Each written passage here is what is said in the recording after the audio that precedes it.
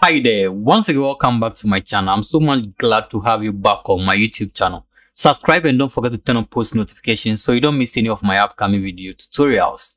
Today I'm going to just do a follow-up to a video I've already done on my YouTube channel on how to use dictation in Word. Okay, so a lot of people struggle to use that features, and I just want to show you how to go about it in a very simple way.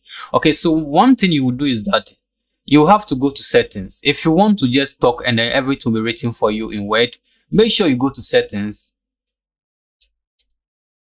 open settings on your PC, and then go to privacy.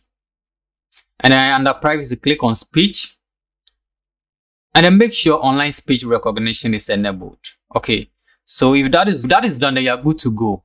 It's possible some versions of Microsoft you have to go to file, go to options, and then under general you have to enable intelligent services down here. If you don't have that, don't worry about that, it's still going to work. So if you come back here, in order to enable the dictation, just press Windows key and then the H key on your keyboard,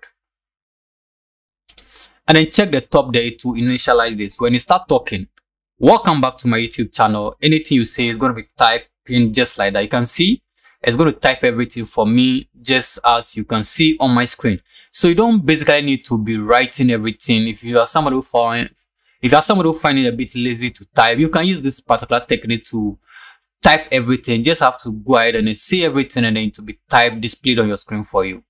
Thank you so much for watching this video. Remember to turn on post notification for all my tips and tricks, because I'll be sharing a lot over here. You don't need to miss that. So this is just a simple trick to show you how to use the detection features in Microsoft Word. Till I come your way again.